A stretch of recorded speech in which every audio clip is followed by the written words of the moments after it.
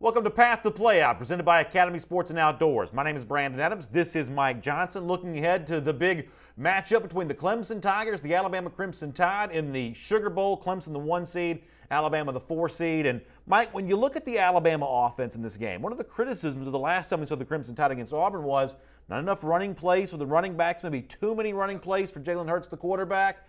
Is there a chance that Brian Dable, the Alabama offensive coordinator, can get that corrected in time for what's going to happen against Clemson, one of the best defensive lines in the country? Yeah, I don't know. I think you come in with a little bit different circumstances. I think Brian Dable, what he's doing is dialing up running plays where Jalen Hurts has the option to hand it off or kind of take it himself. And a lot of times against Auburn in the last couple of games, he has taken it himself. Does Brian Dable take it upon himself to say, hey, hand this ball off, especially against what is considered by a lot of people to be the #1 front in college football? And because of that great Clemson defensive front, I think it puts more pressure and more of a spotlight on what I think may be the most underrated position group in the entire country, the Alabama wide receivers. That group may be the most talented in the entire nation, and really the job is, how do you get them the football on January the 1st? Yeah, I think that's going to be the question that a lot of Alabama fans are going to be asking themselves when it comes down to that game. Does Jalen Hurts improve as a passer through December? I know that all eyes are going to be focused on him. I know that Brian Dable is going to do everything they can to get the ball in the hands of a Calvin Ridley, of a Jerry Jeudy. They have the weapons there. They just have to get the ball out of the pocket and allow these wide receivers to make plays. These have been exciting, high-scoring games the last 2 times these teams meet. Same thing in 2017 as well? I expect it to be right there in the mid-20s to low 30s. I think you're going to see a lot of touchdowns, but also a lot of big defensive stops and turnovers possibly. Path to Playout, presented by Academy Sports and Outdoors. Academy Sports and Outdoors, for all, for less.